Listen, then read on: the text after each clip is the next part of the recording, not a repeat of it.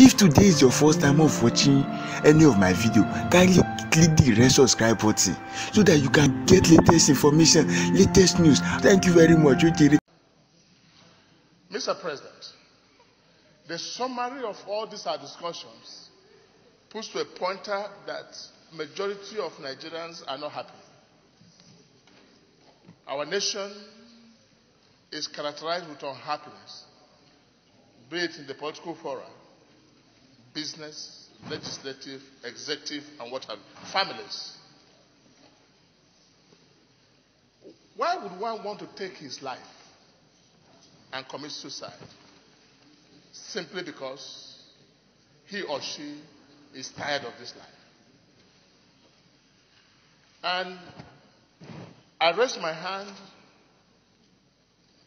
to ask the question, but not knowing the procedures in this red chamber, I'm careful that I remain a student for a while. But when the issue of rape was raised by Senator Oko, and the state was mentioned, Kano, I had expected that senators from Kano would have said something on that matter to make me believe that a 6-month-old baby could be raped. Because still now, I'm still imagining that it's not true. But coming to the issue of suicide, many people are committing suicide and some still intending to commit suicide because they lack the ability to express themselves or to share their feelings with anybody. I think we have to revisit the actions we take in this hallowed chamber. Because most of the time when people are hot, they would think that going to the police might be a solution. Senator TLG has mentioned Ministry of Health and Orientation, Ministry of Information as a solution. Most people are seeking to where would they go to find happiness. And if you recall, the entire Constitution of America is centered on guaranteeing the happiness of the people. And when a government has failed to guarantee the happiness of people, that government is living short of the expectation. I want to state in this hallowed chamber, Mr. Senate President, that let it be known to all of us that most Nigerians are not happy. And day by day, we are hearing the cases of people taking their life untimely. Our Senate should not be just a discussing Senate, but also provide some level of solution. In all that we have said here, in all our prayers, appears to me as if though we're embarking on academic exercise that might not reflect any practical realities. A step further should be taken to go down and find out what is the causative, what is really the cause, why these people are not happy to the extent that they will take their life and commit suicide. And when you commit suicide, nobody knows the reason why you have committed suicide. So, Mr. Senate President, I think a department should be created to look into this issue. When I did create the Ministry of Happiness in Imo State,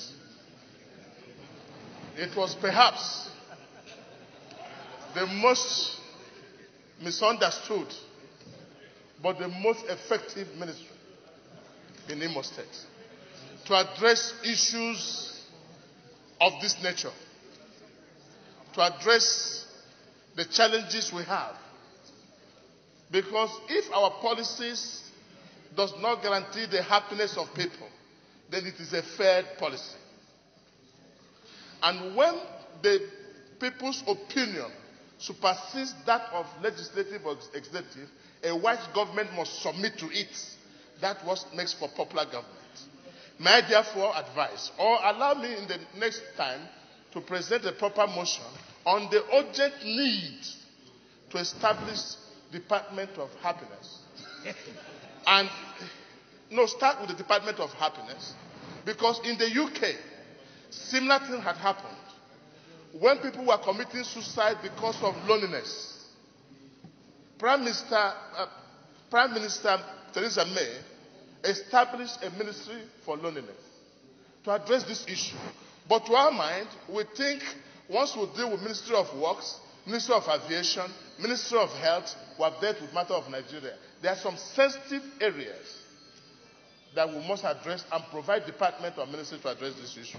So I will advise TLG, Senator, to expand this your motion to inculcate a more solution-providing department and ministry to address this issue. When a husband is quarreling with a wife and the house is in pieces, most of the men do not know that the reasons for quarrel might just not be money, but the woman has not been allowed to express herself and speak out her body. In this nation, people are bottled with anger, and we must allow them to express their anger. Even in politics here, this is what the sense of it. People could drive you crazy to the extent that you see injustice ravaging everywhere.